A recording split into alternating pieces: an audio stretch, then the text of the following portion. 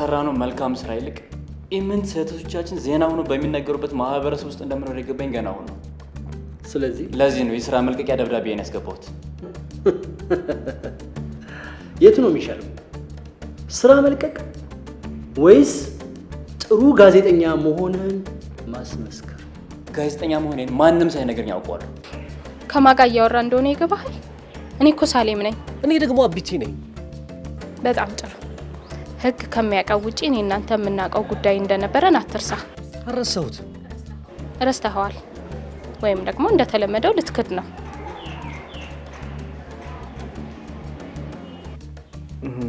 ይቅርታ አውሪው ይህ ስራ ግን ይቀርጻል ብለህ ታስባለህ ያው እንደምታውቁት መንገራገጮች ገጥመውናል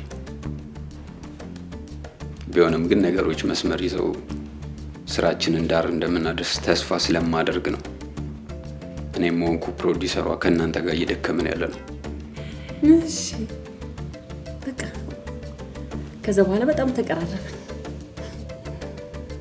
በጣም የሚገርምሽ ሉሊት እናቱ ወይዘሮ አጋይ እንዴት አይነት ጥሩ ሴት መሰለሽ ከእናትየውም ጋር ትተዋወቃላችሁ ማለት ነው አጸደን መታይበት አጋጣሚ እንዳይፈጠር ከኔ ጋር አሁን እንኳን ብታይ አካባቢውን ጥለ በመጥፋት እህቴን እርዳት እስከዚህ ድረስ ታይን ተታመማለች ማለት ነው ከዛም በላይ ነው በአምሯ መታ አንተና ሳምሪዬን ብቻ ነው በአካል ስታይክ ደግሞ ራሷ ላይ እስከሞት ሊያደርሳት የሚችል አደጋ ልትፈጽም ትችላለች ምን እንደምልሽ አላውቅም ፍሬዎት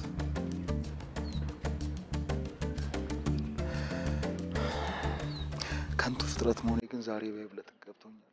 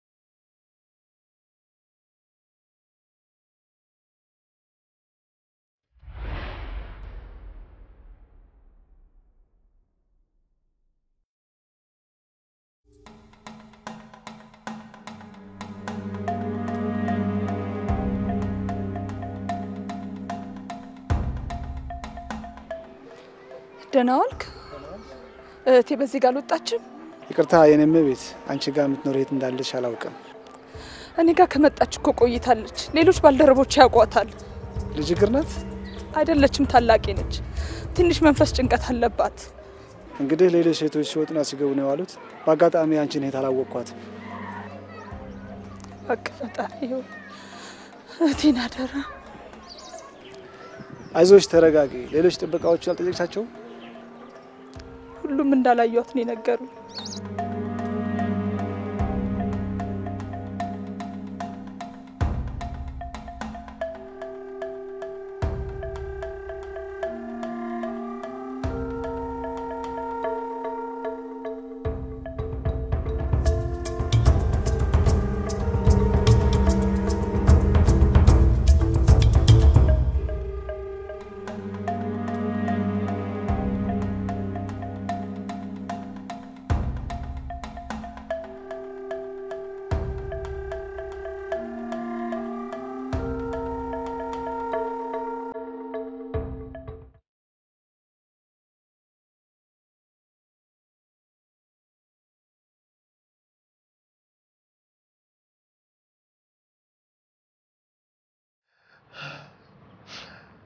ባላውቅሽ እንዴት መልካም ነበር ሳምሪ ባላውቅሽ አትጠፊም ነበር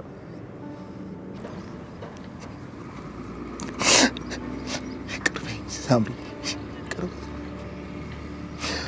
እንቅልፍ መተኛት ያቃተኝ ከንቱ ነኝና ቅርታሽን እሺ ወይ እናትሽን ምክስበት አንድ እድል አጣሁ። ባይኖቿ እንዳታይኝ ስሸሸግና ስደበቅ እንድኖር የተፈረደብኝ ከንቱ ነኝና እባክሽን ይቅር በይኝ።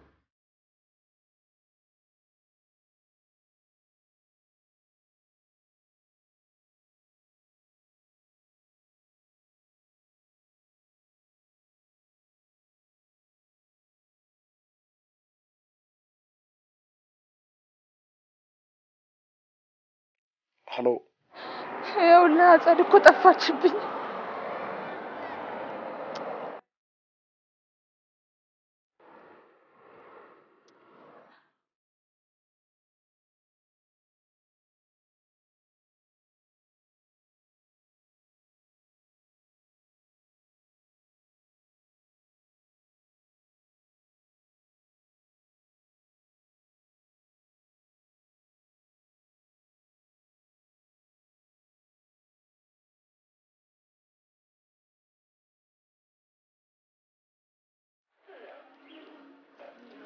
ምንም ቻርጅ እስከሚያደርግ መታገስ አልችልም።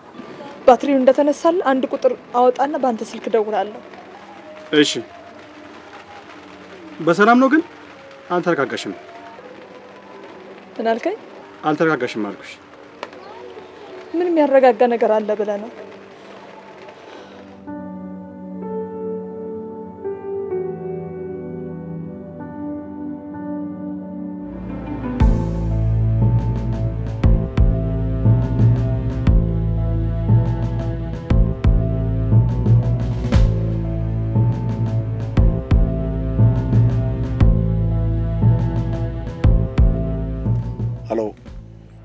ሄሎ አቤል ነኝ። ማን ልበል? እሱ ነው? አዎ እሱ ነው። ሄሎ አቤል ምን ነው አይሰማህም? ማን ልበል? አጸደ ነኝ። አጸደ የሳምርዬ እናት።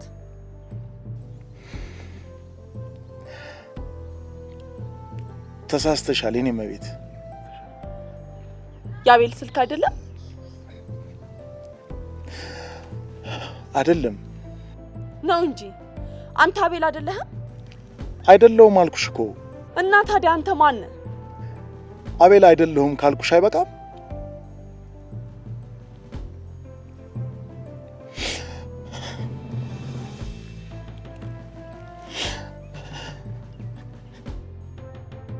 አይገርምሽም? ስንት አይነት ውሸታም ሰው አለ ግን። ምን ነው የምትፈልጊው ሰው አይደለም? ራሱ ነው ራሱ። እና ምን ሆኖ አይደለም የሚልሽ? ምን አውቅለታለሁ? ስልክ ስላስደወልሽኝና የባቡር ስለከፈልሽልኝ በጣም አመሰግንሻለሁ። ኧረ ምንም አይደል። አሁን መሄድ ትችያለሽ። ሌላ ምረዳሽ ነገር የለም? አይ ምንም የለም። አሁን እኮ ሰፈሬ ደርሻለሁ። እዚህ ሰፈር ነሽ እንዴ? አዎ። ምን ነው ቅድም አልሰማሽኝም እንዴ? አይ ቅድም የነገርሽኝ እኮ ሰሚት አካባቢ እንደምትኖሪ ነው። እኔ? አዎ። አይ በደንብ አልሰማሽኝም ማለት ነው። እና ሰፈርሽ እዚህ ነው? አይ እንግዲህ አጨቅጭቅኝ። ምን ነው የባቡር ስለከፈልሽልኝ እንድለማመጥሽ ትፈልጊያለሽ እንዴ? ሳይሆን በቃ አሁን ሂጂልኝ። ይቅርታ አልፈልግም። ጥፊልኝ ከፊት ያልኩሽ። ጥፊልኝ። ሂጂልኝ ዛሬ ሂጂልኝ።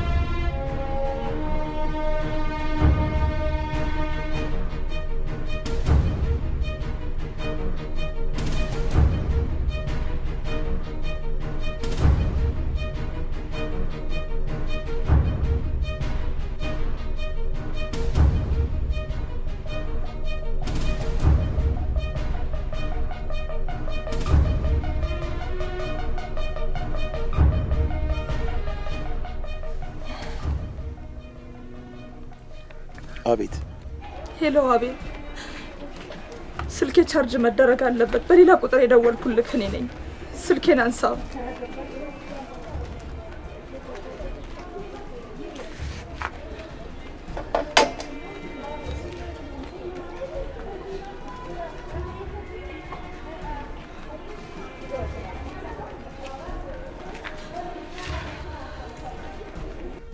አቤት። አጸድ እየጠፋችብኝ እኮ ምን ማድረግ እንዳለብኝ አላወቅኩም። አልገባኝም።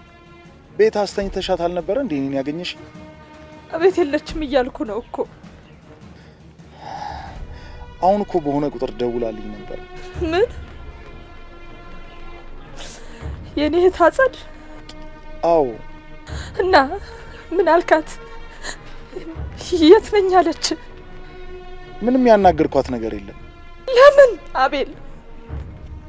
ምን እያልሽኝ ነው ፍሬዎት? አንቺ አልነበርሽ እንዴ እንዳታናገራት ብለሽ ያስጠነቀቅሽኝ? እሱስ እኔ ነኝ፣ ግን የት እንዳለች አልነገረችም። ምንም አላለችኝም። እኔም ምንም አላልኳትም። ያው አንቺ ባስጠነቀቅሽኝ መሰረት አቤል አለመሆኔን ነግሬ ነው ስልኩን የዘጋሁባት።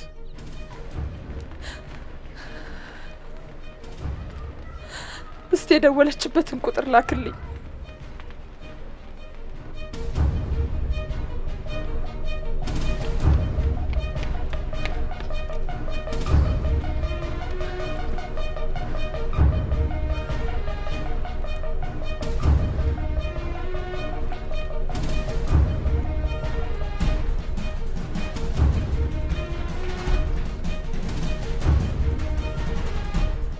ሄሎ ሄሎ፣ ጤና ይስጥልኝ። እኔም መቤት አጸድ የምትባል ሴት በዚህ ቁጥር አንድ ሰው ጋር ደውላ ነበረ። አላውቅም። እንዴት አላውቅልሽም አልኩሽ አይደል እንዴ? አጸደ ለምትባል ሴት ስልክ አልተባበርሻትም? ኦ ሴትዮ፣ ማንንም አልተባበርኩም። ተሳስቼ ይሆናል። አዎ ተሳስተሻል። እሺ እኔ ይቅርታ።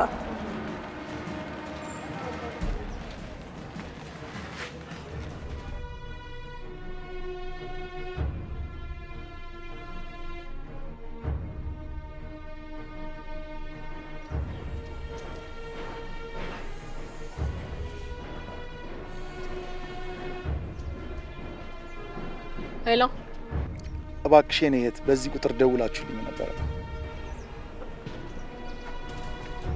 ማን ልበል? አቤል ነኝ።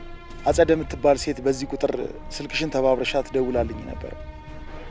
ይቅርታ የኔ ወንድም፣ ተሳስተሃል። ኧረ እባክሽ በፍጹም አልተሳሳትኩም። እዳ ከሜዳ አሉ። ምን አይነት ቀን ነው?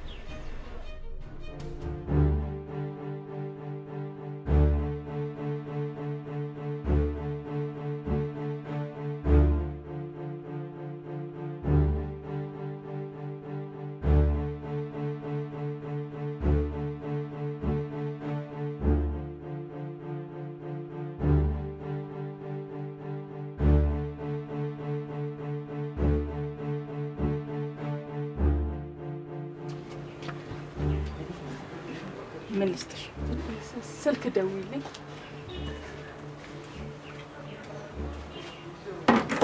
አይ አንቺ ደውይልኝ። 0963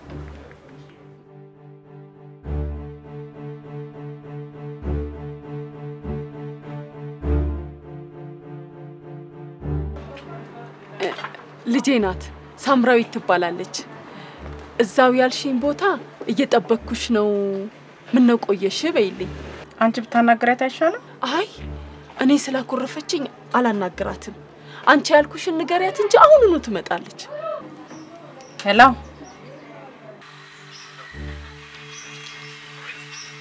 የሳምራዊት ስልክ አይደለም?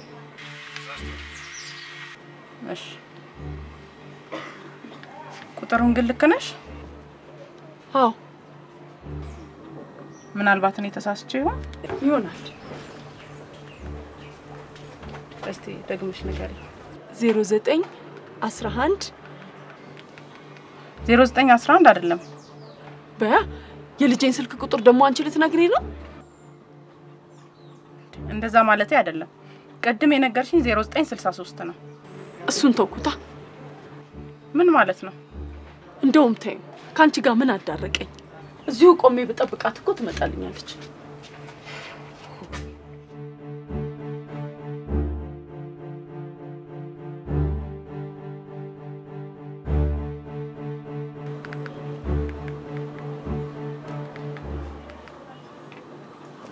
ሄሎ ሄሎ፣ ቻሜ የት ነህ? ኧረ አንድ ሴትዮ ሱቄን ልዘርፍ በሽተኛ መስላ ቆማለች። እሺ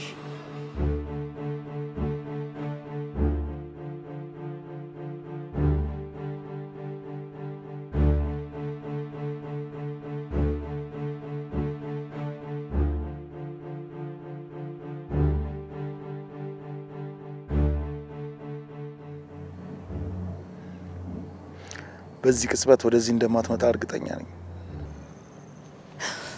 እንዴት እርግጠኛ ልትሆን ቻልክ? ካንቺ ከተለያየን በኋላ በቀጥታ ወደዚህ ነበር የመጣሁት። አንቺም አጸደም የደወላችሁልኝ ደግሞ እዚህ ያለው ነው። ከዚህ በፊት በተደጋጋሚ እዚህ ቦታ እየመጣሽ ነበር የምታለቅሰው። እስቲ ለማንኛውም እዚህ ትንሽ እንጠብቃት። ምናልባት ከመጣች ግን እንዳታይ ጥንቃቄ ያድርግ።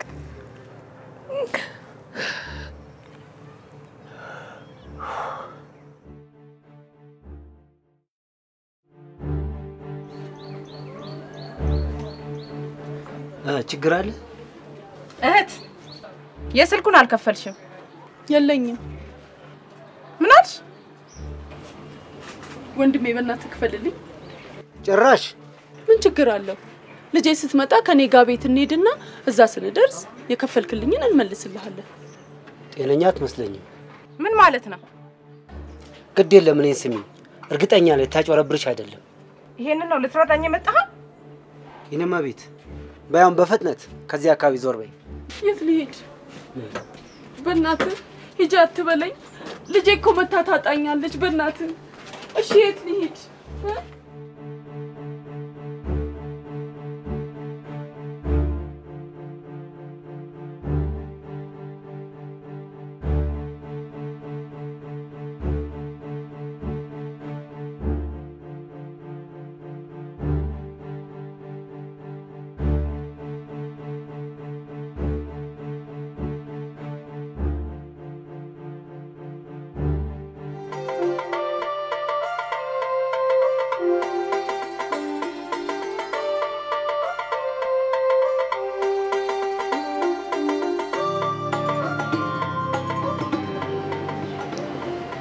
የት አግኝተሽው ነው?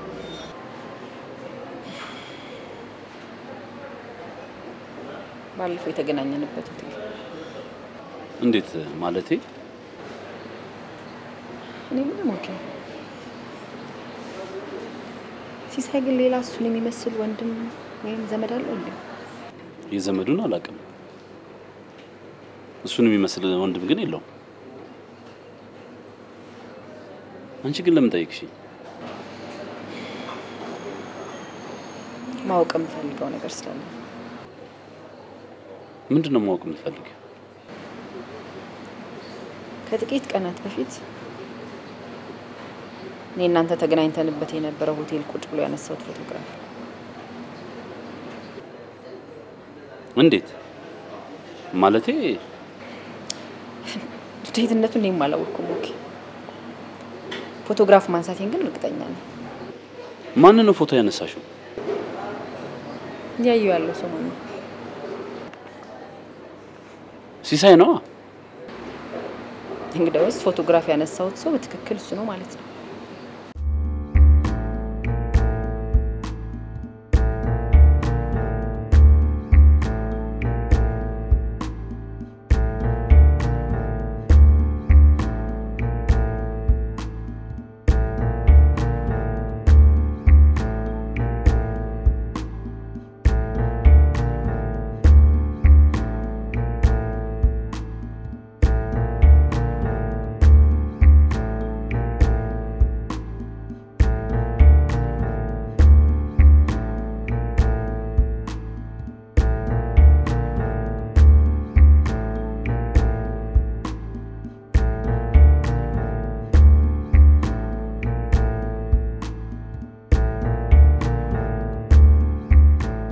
በይ ከዚህ በኋላ እንደዚህ አይነት ነገር እንድታስቢም ሆነ ምንም እንድትነግሪኝ አልፈልግም።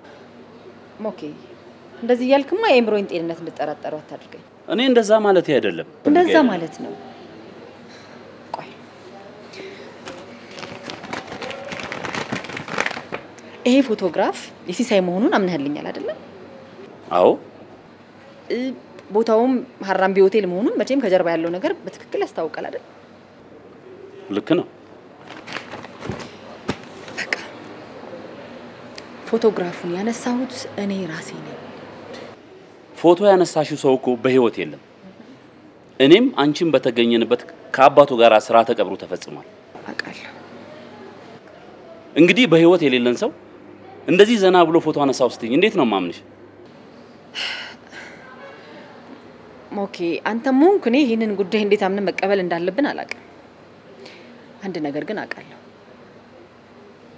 በትክክል በአካል የተገኘን ሰው ፎቶግራፍ ማንሳት። እሺ ፎቶውን ካነሳሽው በኋላ የሆነውን ነገር ልትነግሪ ትችያለሽ?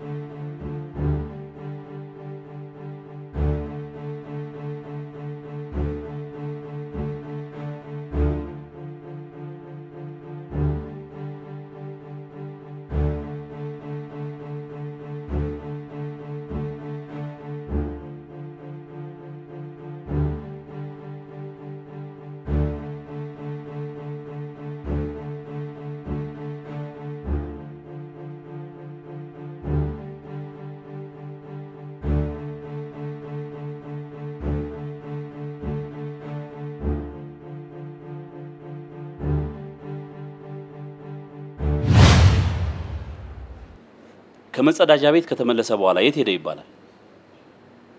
ነው ወይስ ከህንጻው ላይ በመስኮት ይዘላል? ወዴት እንደሄደ አላወቅኩም። ግን በትክክል ፎቶግራፍ ማንሳቴን አስታውሳለሁ።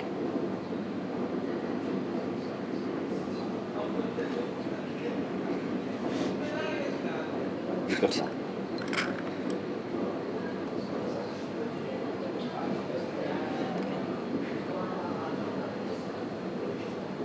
በነገራችን ላይ ስለ ሲሳይም ሆነ ስለ አባቱ የጀርባ ታሪክ የምሰማው ነገር ግን ጭራሽ ደስ አይልም። ለነገሩ የጀርባ ታሪካቸው ደስ አይልም። ማተሚያ ቤቱ እንደ ሽፋን እየተጠቀሙ ከጀርባ ብዙ ጉድ እንደነበራቸው ከቅርብ ጊዜ ወዲህ እኔም እየሰማሁት ያለሁት ነው።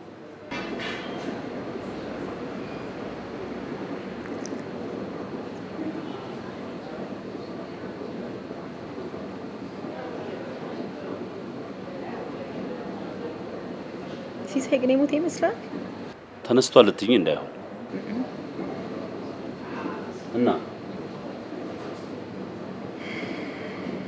መሞቱን አምኖ መቀበል ግን ቸግሮኛል። ይቅርታ። በጧት እንደዚህ አይነት ጨዋታ ደስ አይልም።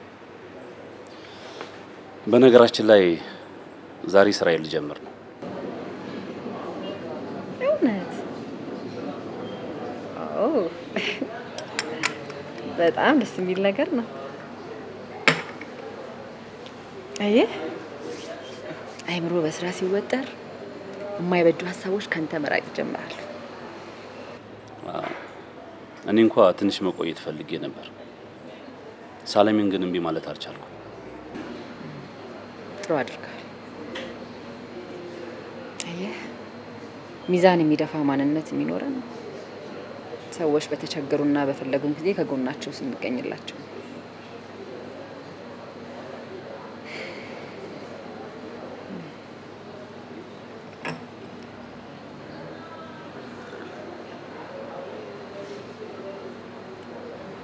እሺ ተተረፈ ምን አዲስ ነገር አለ? ምንም የለም። ሹራቡን ወደድከው? አዎ ወድጄዋለሁ። ለክረምት ይሆናል የኔ ገዛውልህ። አመሰግናለሁ።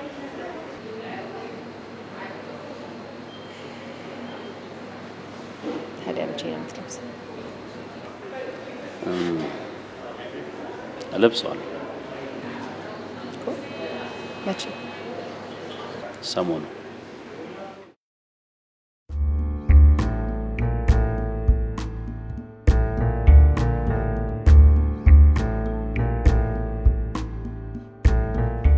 አስተያየት በጣም ያስፈራል። ለምን? እንጃ ብቻ ደስ አይልም።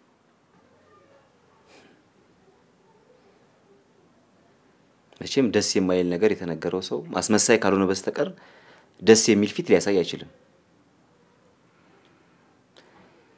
የነገርሽኝ ነገር እውነት ነው?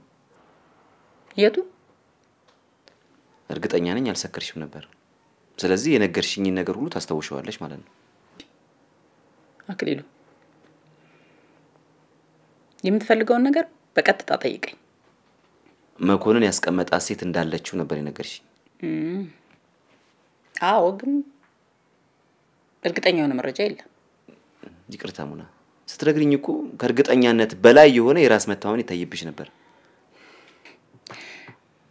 ምናልባት ላንተና ለሉሊት ካለኝ ፍቅርና ተቆርቋሪነት ሊሆን ይችላል። ነገሩ ግን እውነት ይመስልሻል?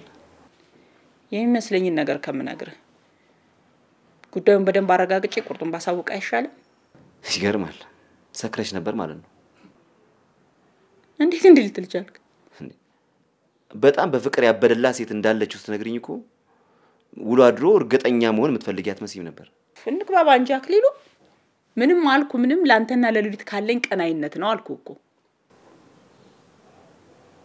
አመሰግናለሁ። ለማንኛውም ግን ይሄንን ጉዳይ በደንብ እስክናጣራ ድረስ ከሉሊት ጋር ይሄን ጉዳይ አንስተህ ምንም ነገር እንዳትነጋገር።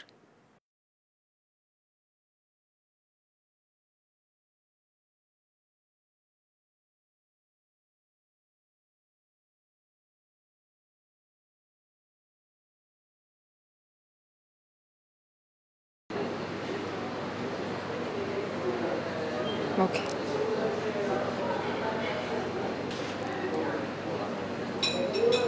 በእናንተ መካከል በተፈጠረው አለመግባባት ምክንያት ወንድሜ ለማግኘት ምንም አይነት ጥረት አለማድረጌ ክፉኛ ጸጽቶኛል። እኔም እኮ ሳላዝን ቀርቼ አይደለም።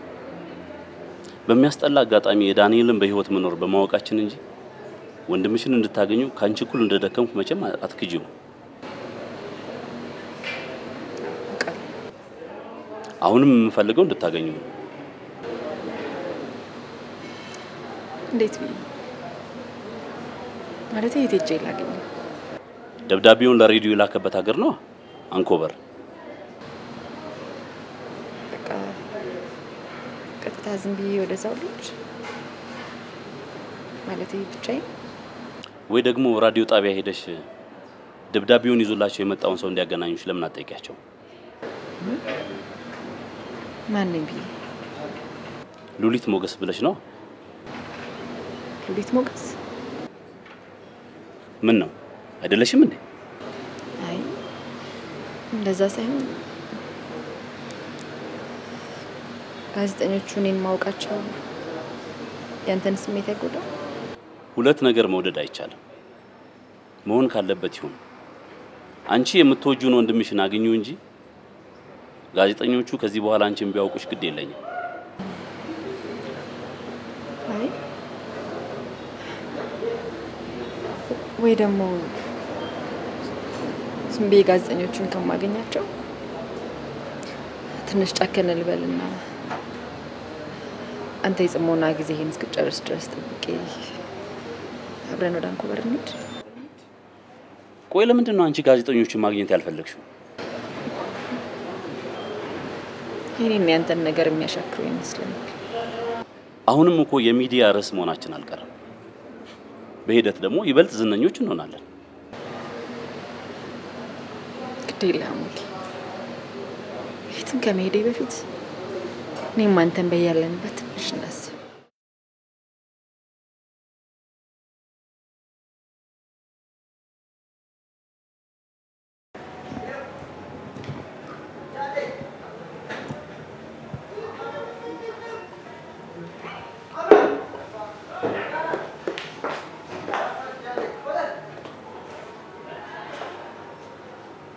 አረፈሽ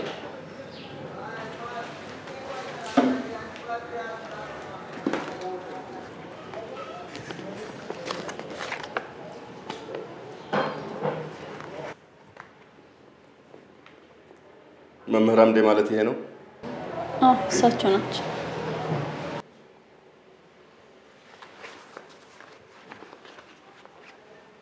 ቆፍጣና ሽማግሌ ይመስላል። ለምን ነበር ሰውየውን የሚፈልጉት?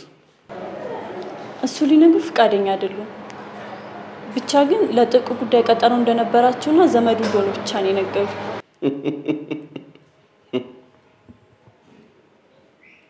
ሌላ ምን አዲስ ነገር አለ? ለምንድን አላውቅም። ፍራት ይለኛል። እንዳታናድጂኝ። ለምን? ከአንቺ የሚፈልገው አገልግሎት እስካላበቃ መፍራት አይፈቀድልሽም። እባክህ የኔ ጌታ፣ እኔ እንጀራ ፈላጊ ሰው ነኝ። እና እኔ ምን አጠፋው? ወፍራም እንጀራ እየሰጠውሽ መሰለኝ። በእርግጥ ልክ ነህ፣ ግን አይምሮዬ ምንም ሊረጋጋልኝ አልቻለም። ፊት አትስጨዋ። አእምሮ፣ ህሊና፣ ሞራል በሚባሉ አላስፈላጊ ገመዶች እግርሽን ባሰረሽ ቁጥር እዛው ሆቴልሽ በር ላይ ተራ እንግዳ ተቀባይ ሆነሽ ስትንፏቀቂ መኖርሽ ነው። እባክህ እሱ ይሻለኝ ነበር። አይሻልሽም። ይሻለኛል ካልሽም እኔ ስለማልፈቅድልሽ አትድከሚ። ስለዚህ ስራሽን በአግባቡ ስሪ። ከዚህ በኋላ መፍራትሽን ልትነግሪኝ ሳይሆን የስራ ሪፖርት ለማቅረብ ብቻ አግኚኝ። ይኸውልህ ምን ይምጣልሽ?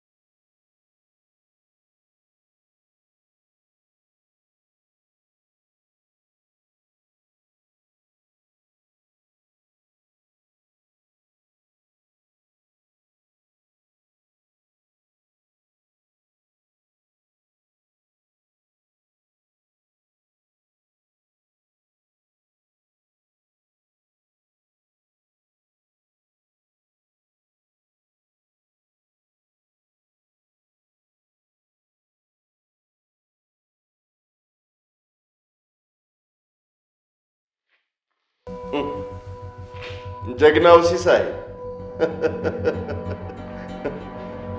ከዚህ በላይ የሆነ ተአምር እንደምትሰራ በደንብ አውቅ ነበር።